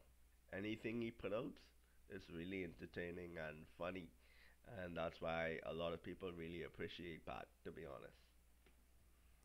dope-ass pizza spot, and you see how much money they spent, and then the other one gets to do like, you know, filet mignon and the most expensive burger, and then we did that for nighttime.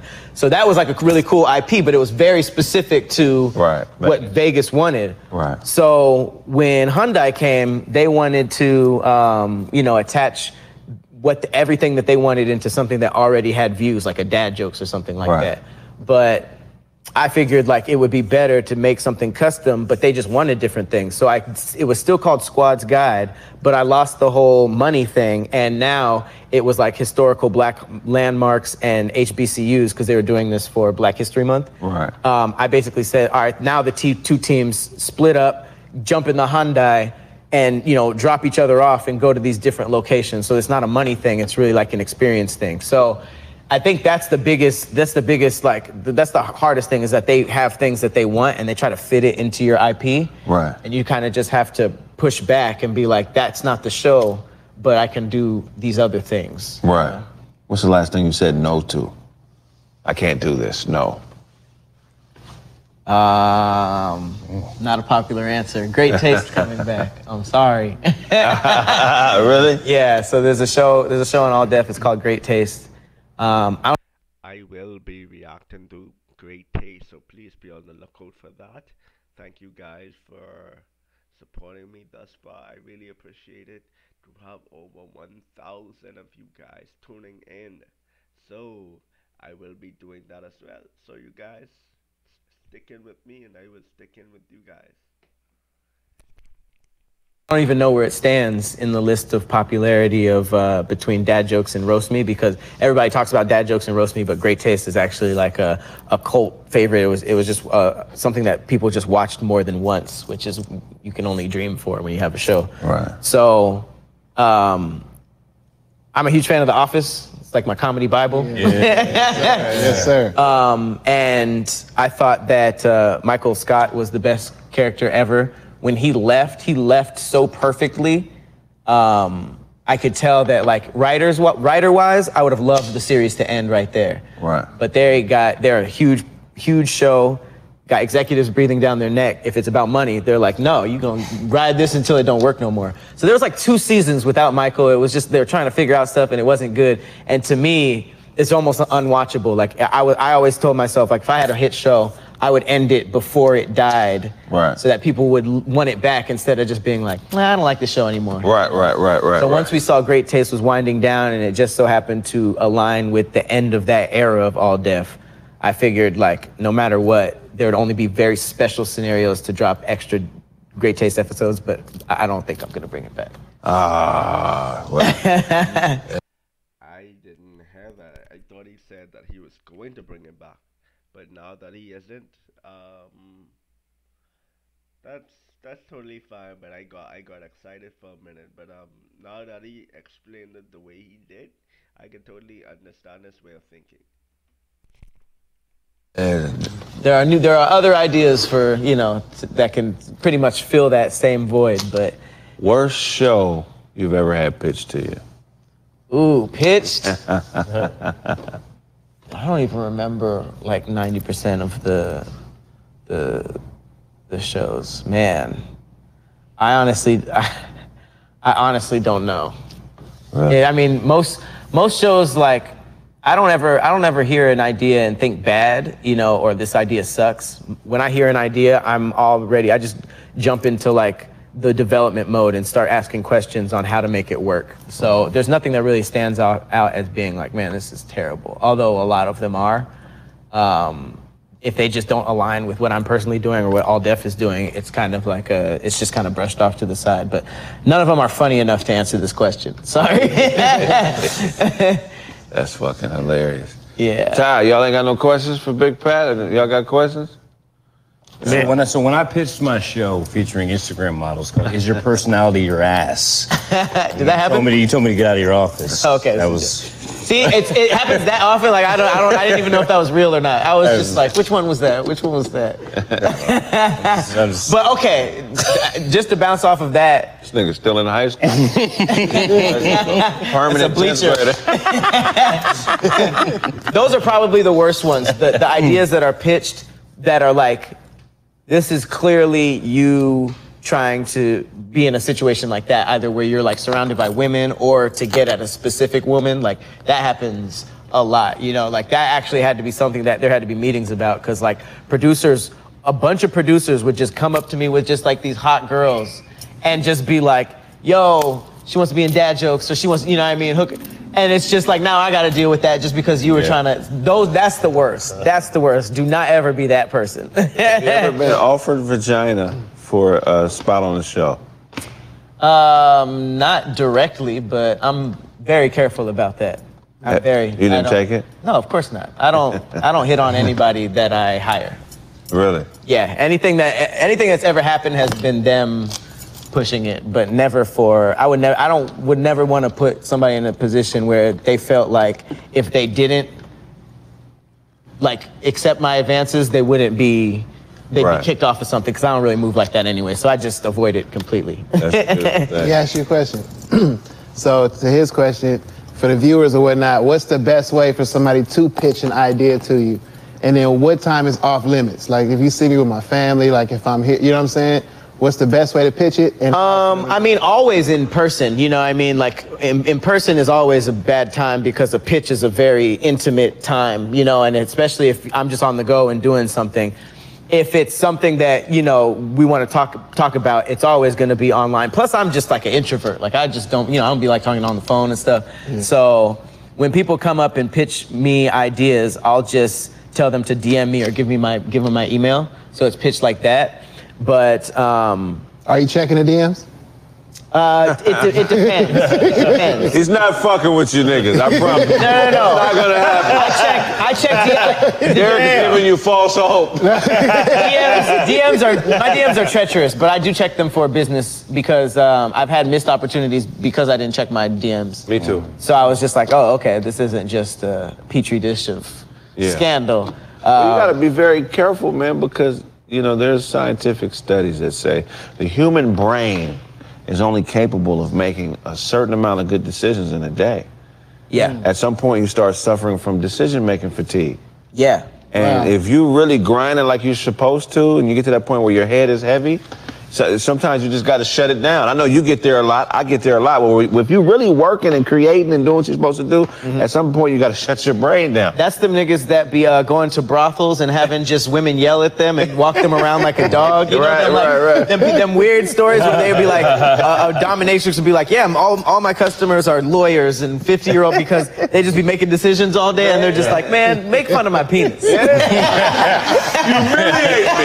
Humiliate me on my lunch break. No, you need a break from that. But I've been really, really good about that, because I am a creative. I feel like I take a lot of time to take days to just watch stuff like that's out on streaming networks, or play video games. That's big for me. Or just like, we were just talking about this, like working out. Like I've been in the gym a lot lately because, not like in the sense, I always made fun of the gym because it's just like, oh, buff, you know, but I get the mental part of it, and the part like that like teaches you how to focus and stick with something and that kind of stuff. So I feel like that helps with decision making too. When you kind of like commit yourself to not like, because I would be the person who was like on my phone in the bed till like 11 p.m. or 11 a.m., you know, or noon, just when my life switched off of clocking in from 9 to 5. So to kind of like avoid that, I had to start doing things in the morning that then led to better decision making throughout the day. So it's like kind of like just like working your brain out. Yeah, you got to start early, man. You got to start early, get at it, and don't. The more you work and the more you create, I feel like the less judgmental you are. You know, yeah, because it's more of a process than like a big shot. You know, a lot of people who don't pitch or see a lot of pitches, they'll think like, this is my show. If he doesn't like one part about it, he's a hater. It's over with, you know. But I go through that process so much that, like, okay, here's the real advice. If anything, I would help you do the show for yourself, you know, because more than likely it's not going to align with what I'm personally doing or what All Def is doing, just because like, that's just a, you know, we're always doing specific things. And so that's low-key how I get saved, is that I can't really make a lot of these people's ideas. But I can really help them on how to do it themselves, because I figured out how to break down any idea and just ask questions. And that shows us too that to be great at something, you must be able to share what you know and be able to help people along the way, because that makes you better. You think that you're just helping the person, but it makes you better to be able to do that. If you're able to share something, I'm always say this: if you have a business, right, the best thing for you to happen, for your business to be successful, is for somebody to duplicate your business. Because if somebody do that, eventually persons are going to realize that your business is probably the better business, but it makes more, because someone copied your business, it makes more customers, it makes more traffic to that specific thing. So I always advocate for persons to don't be angry when something is being copied, because it shows that you are doing something great if your idea is being copied. So don't be mad. Don't show any hatred towards it. Just be appreciative and try to always improve what you're doing, to be honest. Questions until it works somewhat. You have to keep, you have to keep remixing shit, you know? My thing is 10 questions deep. Anything that I do creatively, I ask myself 10 whys, and I literally answer those whys. And if you can't, then if I can, I'll research. Okay. Because there's nothing new under the sun. So anything I think of, I've been influenced, whether it be knowingly or unknowingly. So sometimes I gotta find, what was that influence? What made me think this thought? Right. You know what I mean? Absolutely. And so I get to the root of that. Then when I find that, I get to the psychology of the thought. So what frame of mind was the person in who created this thought that is influencing me? Were they a narcissist? Were they pragmatic? Were they analytical? What made them think this? What's the environment that created this mode of thinking? So I go into like deep research. You know what I mean? 10 whys, it gets you everything you want creatively, but most people just want to be right about their first thought. Creativity is really an explorative process. Man, and you can go crazy doing that too, you know? Like, I think it's important. The biggest thing I learned was like, I'm a planner, just like that. You know, if I feel like something doesn't work, I'll go back, rework it. I'll look up and be like, I haven't dropped this, it's been 2 years, you know? Right. I found out that things can be, people think in their brains that once it's out, that's final, you know? Right. But people like, you know, Kanye West, he dropped an album and edited it and had iOS updates and shit like that. Like, once you put stuff out, it can still evolve. The coolest thing I've ever heard that helped me with my own stuff was that Seinfeld didn't blow up until like, what, season 2 or 3? Season 3. Right. They didn't figure it, and that's one of the biggest shows ever. And it's like, it took them 2 seasons. That's why I love Roast Me, because it's an example of something that we dropped, it didn't work, we reworked, and then it blew. You know what I mean? And that was just reassurance that like, okay, sticking with something that you believe in, you can keep editing it down and trimming. You don't have to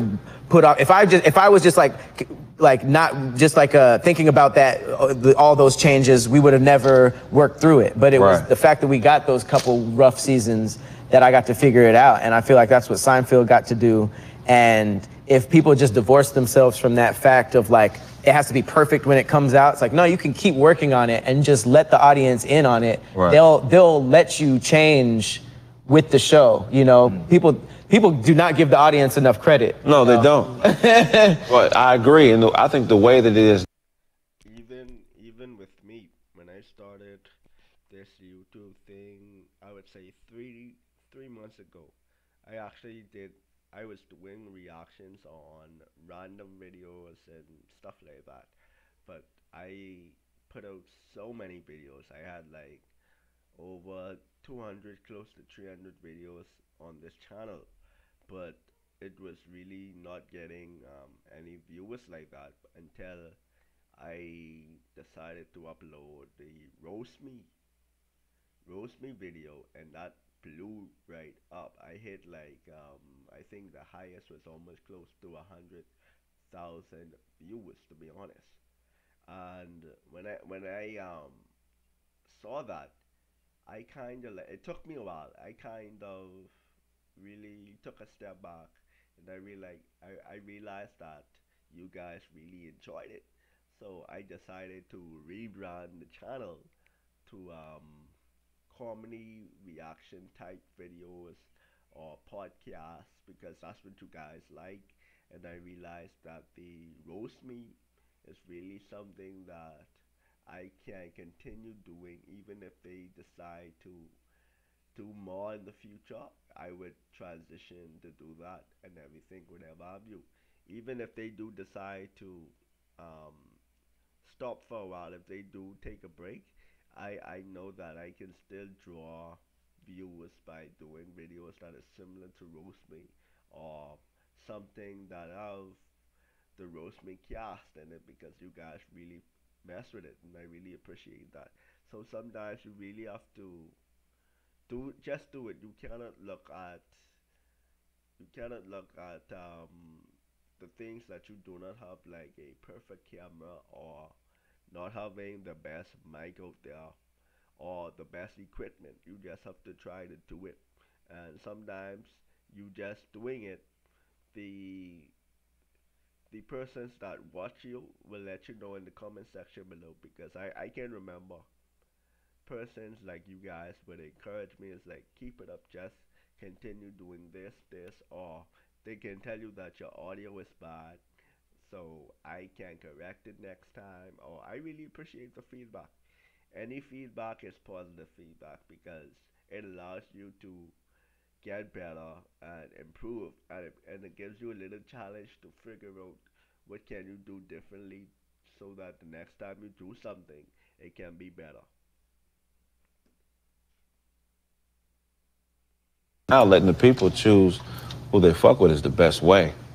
You know what I'm saying? Because it makes things more sustainable because that's a marketplace that is choosing, I don't want to call us products, but that's a marketplace that is choosing what it wants. Right. So if you ignore that, yeah, I mean, that's like ignoring yourself. You know what I mean? The core of this thing in entertainment is to entertain people, not to fuck with people that you like per se, even though that's a plus. Right. You put something out there and you fuck with who the people fuck with.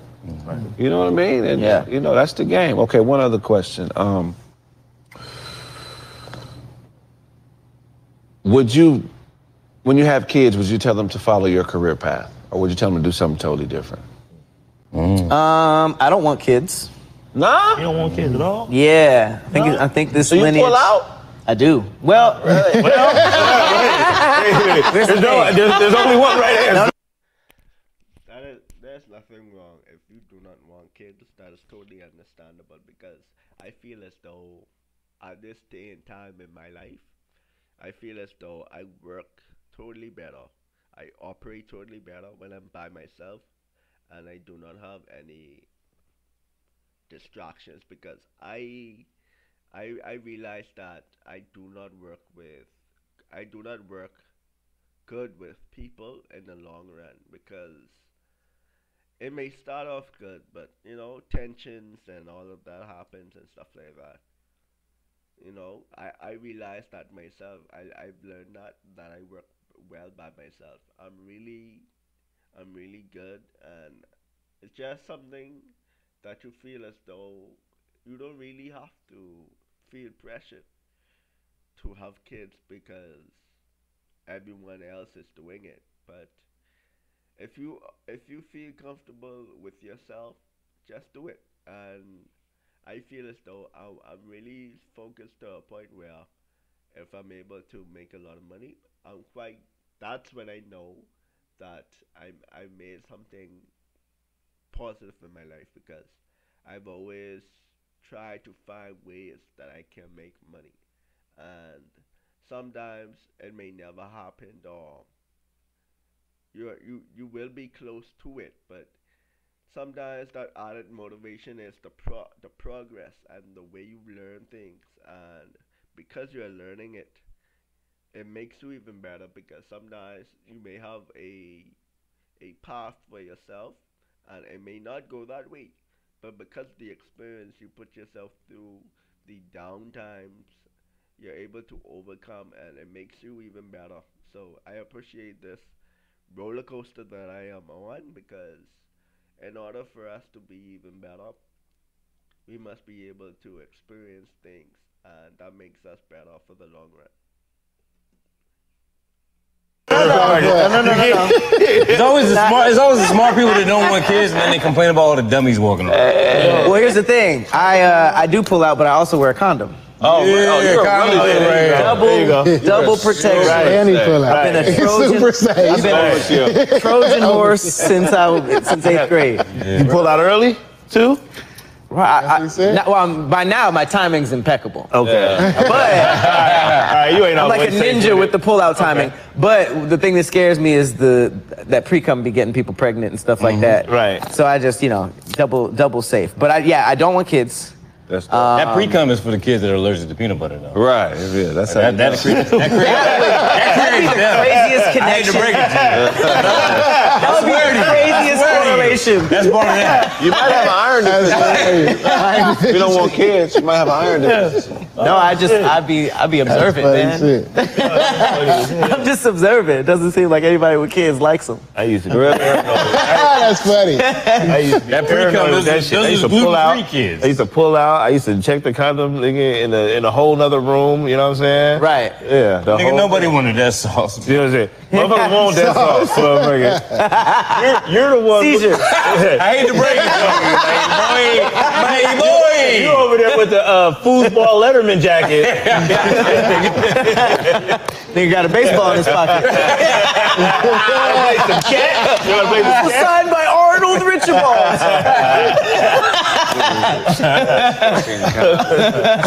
Damn, you don't want kids. Huh? Don't want kids, no, but I mean... Seemed like you came from a happy family, though. No, I absolutely did. This isn't childhood trauma. I just feel like I figured out that people could have custom lives. I talk about this all the time. I was watching like some chef's table on it was like this high-produced cooking show on Netflix. And there was this dude, he was in Europe, he cooked outside, and he had a baby with his girlfriend, but he enjoyed his personal space so much that he bought a house and then he bought her house like on the same street, and they co-parent, but they have their own crib. And I was like, I agree with that whole concept. Is so far beyond what anybody has ever shown an example to me of my whole life. So that's when it clicked for me, like you can have a custom life. Yeah. So I really just started analyzing like what was for me and what wasn't. And I mean, I'm trying my best to stick to it, like I think that it'd be cool. You're gonna start going raw more. Yeah. You don't get some raw. No, I get it. I've definitely swayed. I've gone off the beaten path. One day you're gonna be like, I'm Patrick, bitch. Yeah. Take the dick, bitch. I'm Patrick. You know how much better your life would be if your girl lived directly across the street from you? It would Or be down so the much street? better. No, if she lived across the street, it would be so much better. I'm down with downtown in Santa Monica. Let's put some. I'm not tripping about the distance. I'm not tripping about the distance. Because at the end of the day, Yeah, like, that's what's the fear? Not So you seeing- do open relationships? I have, yeah, for sure. Really? Oh, So wow. where it's your Open girl, but relationship? another nigga comes over late and they go in another room? You're out there? You're out there? That was a very specific. What's up, Pat? Real open is you got to watch him fuck her. That's real open. Hey, can you heat them wings up for me? We had your Pat. Oh, you gonna leave me hanging? All right, but nigga, come on, girl. Heat them wings up for me. I'll be out in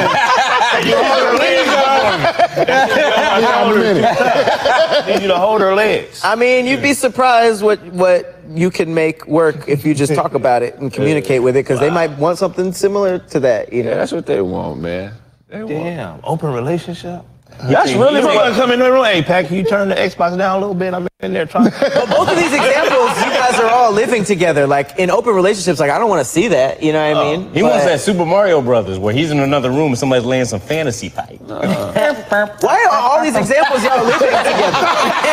I don't live with anybody. Sorry, that was a long one. Y'all don't live together. So what if he brought your girl over? Like, all right, I want to fuck her at your house, man. I don't want to pay for no motel. What relate? No, it's getting a little freaky. Cool with it, you know what I'm saying? Freaky. That's Convenient, bro. I don't have to pay for this shit. Think about. Part feel attack at this point because everything is at home. What you just said, though. Freaky is you holding hands with the nigga while y'all fucking. That's freaky. That's like, hold on, what the fuck is on? I don't understand the scenario. The nigga hit me up like, yo, I'm trying to come and smash your girl at your house. Yeah, I don't want our girl at your house. Yeah, I don't want to pay for no Our hotel and girl. shit. You already got a spot. This shit would be. You got me fucked up. Even if that wasn't my girl, you got me fucked up. I don't have friends like that. You like, okay, We need a spot. You know what I'm saying? just go get some pizza or something. You know what I mean? You been doing your shit on the all deaf. You got 2 bedrooms in this motherfucker. Man. Right. But I mean, buying them their own house doesn't also imply polygamy. It could be monogamous, but it's also like if they wanted to cheat or you wanted to cheat, like why would having your own house be the deciding factor of that? Right. People do that right up under each other. You know what I mean? So I'm not tripping about that. Right, I sleep with the TV on. My girl hates it, so I wish she lived across the street. Really? Yeah. Yeah, I mean, Horrendous. Space is important. You gotta miss people. You gotta be able to miss people. your relationship. That's an argument every goddamn night. Over the TV. You scared of the dark, man? So you sleep with the TV on? Man, don't worry about my phobia. Okay, it's all man. good, man. Yeah, right. The relationship complex is flawed as fuck. You know what I mean? So not enough accountability there. I mean, it should be to a point where if you with a woman and she want to sleep with another nigga or you want to sleep with a woman, you should be able to talk to each other about that. That shouldn't break up a good situation. Broken. Depending on... I'm not strong enough. So I said, bro. I couldn't do that. Like, yo, you go and go fuck somebody and, you know, I'll see if I can get me some pussy. No. Is that the problem, though? You got the guarantee. He's not gonna get no pussy. That's funny. We don't get no Tuesday. I just said, I'll see. What if your woman hollered I'll see at if I can women get and some. brought them to you and then went and did her thing? Ain't no doing your thing. Huh? Ain't no doing your She thing. let you pick him out. Yeah, she can pick them out for me and all that shit, but there will be no nigga picking.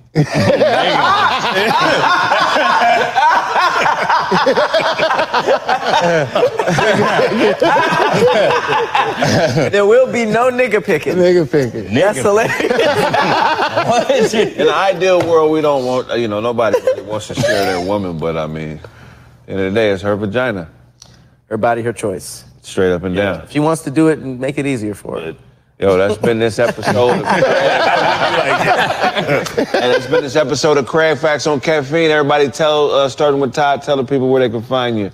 Oh, man, Uncle Todd Comedy, IG, Facebook, Twitter. Check the album out. It's called I'm Out There. It's a comedy album with live comedy over beats, parody music, all kind of shit, man. Left me in Pasadena, Taco Tuesday, and Headaches. But shout out to the I'm Out There Nation. I know you out there. Taco Tuesday. Yeah. Hell yeah. Taco Tuesday is a slapper, man. Hell yeah. Yeah. Tell them where they go. My turn? Which camera? All right, what's up? Patrick Cloud on everything. I have a YouTube, a On Facebook, everything. and a Twitch that are all worth following. I drop different things on each one. So give me a follow. I'm a good time. Oh, yeah. All right, Penn Roethlisberger on IG, Snaptastic_Penn. Dina Collective album coming soon. Singles dropping this week. You think you write all the time? Well, I write more. Hey everyone, it's your man Sonny in the evening. Don't follow me, but hit the like button every time you go to anything that's Kraig Facts related. God bless you and good night. This shit, Chris Sosa's doppelganger. It's not. You don't look like him, but he dresses like that for real. I was out catching Pokemon earlier, so don't mind my wardrobe. Got on an unfinished jacket. Got in a fist fight in the dugout. Motherfucker, I hit 3 home runs before I got here. Fuck every one of y'all. This motherfucker is dressed like an extra. And you were dressed like an airport. What are you talking about? You look like a Honey Nut Cheerio. Like a challenge flag. That's funny. You did your write more shit? Yeah. Oh, okay. I write more shit. You did. I know that shit gonna work.